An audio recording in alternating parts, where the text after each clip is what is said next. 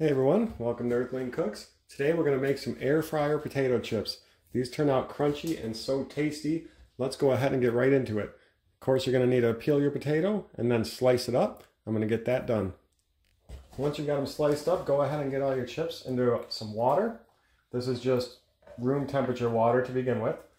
We're going to leave them in there for up to 15 minutes. I usually leave them in there for about 10 minutes, and then we'll come back and show the next step.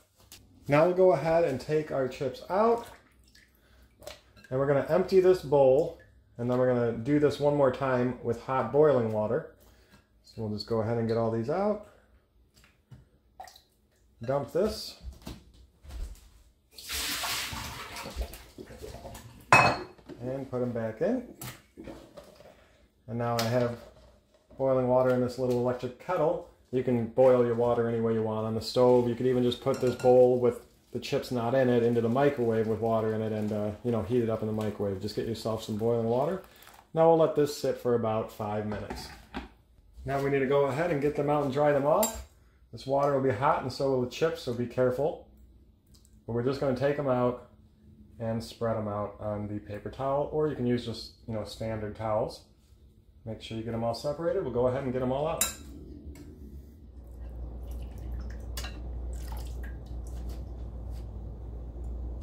Once they're all out, go ahead and just dry them off. Now luckily we're not throwing these into oil. You got to be really careful if you're cooking these in oil, because wet things going into oil makes the oil splash and you can have a really big problem on your hands.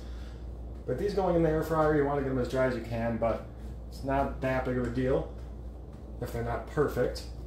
So that should do it. Now we'll get them all out and back into the bowl that's dried, and we're going to season them, and then we'll show how to cook them. So to start, you need some oil. You don't want to be drowning them, and it depends how many you're making, how much oil you use. I've got about a tablespoon here, but I don't think I'm even going to use all this. You can use avocado or olive oil. So get the oil in there. And you just want to get them all coated, so move them around. That looks good. And if there's any stuck together, try to just get the oil mixed in. And of course you want to add some salt. And you don't have to add this, but I like to add some Parmesan. Now usually I use block Parmesan for everything and shred it myself, but that'll become a gooey mess. I find that grated Parmesan sticks on well and cooks well when making chips. So I throw a little bit of that in. We'll go ahead and give them a toss, and then we'll throw a little more in, trying to get all the sides covered.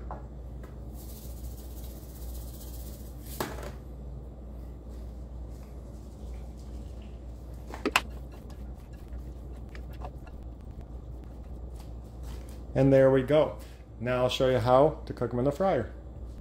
Okay, so getting these into the fryer,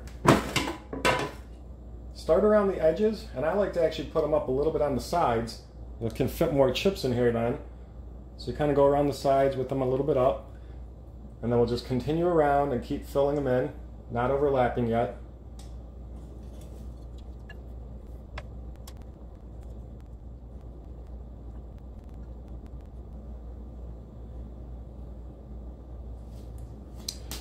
You can do this in multiple batches. As you can see, I've kind of filled up, but I don't have a ton left. I'm going to just keep piling a little bit, but try to make sure that there's airflow. So kind of pile them over where you can, where you see some airflow available.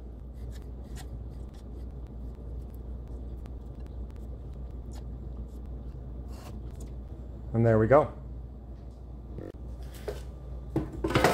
Go ahead and throw them in now.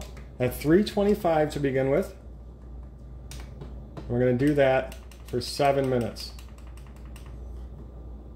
No flipping necessary, just let it run that 7 minutes. Now they're about 3/4 cooked, a little more than half, and they are starting to be a little bit solid, but not quite yet. We want to flip them a little bit and move them around. Be careful, I'm doing this with my hand. I would highly suggest some tongs. Don't do what I do what I say. But just flip them around a little bit, and then we're going to go ahead and put them back in.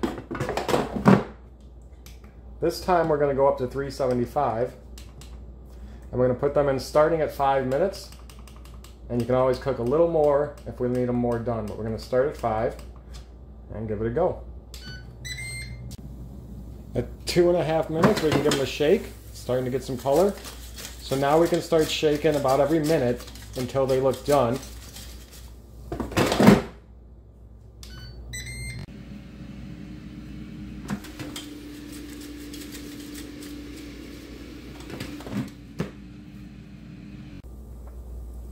Now as they're cooking, if you start seeing some that look done, you can start taking those out. And as you can see, some aren't getting done quite as quick as the others just based on how they were sitting in the machine.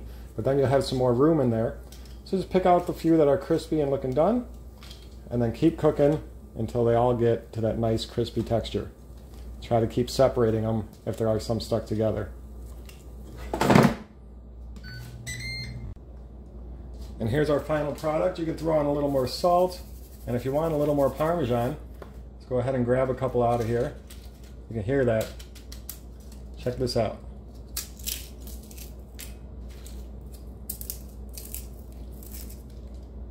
That is a crisp chip. These taste almost exactly like fried, a little healthier as well. Give them a try. Awesome chips at home in the air fryer. Have any questions, let me know. We'll see y'all later.